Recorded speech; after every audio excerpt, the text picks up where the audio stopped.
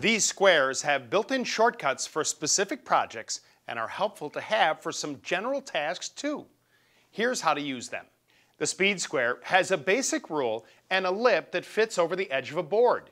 You'll usually see rafter angle degrees and angle indicators from 1 to 90 degrees marked on the diagonal edge.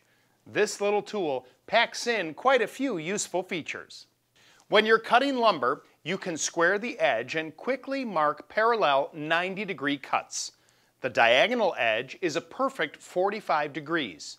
Flip a board on edge and make quick marks for 45-degree cuts. You can also mark angles for soffit, fascia, rafter ends, or miter cuts. For example, using the corner as a pivot point, line up the 30-degree marking with the edge of the board and mark your line along the square edge. Scribe cut lines on plywood or drywall using these little notches. The line will be perfectly parallel to the edge. Framing square markings have increments and tables to help you align rafter angles with the pitch of a roof.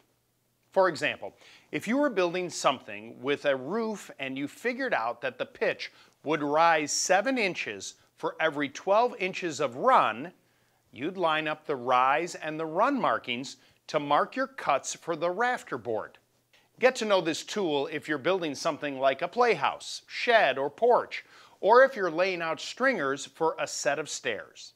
It's also useful for marking square angles on a flat surface or for squaring off the edge of lumber. A combination square includes a ruler with an interchangeable attachment. Use the 90-degree angle edge to mark right angles and check the accuracy of a saw cut.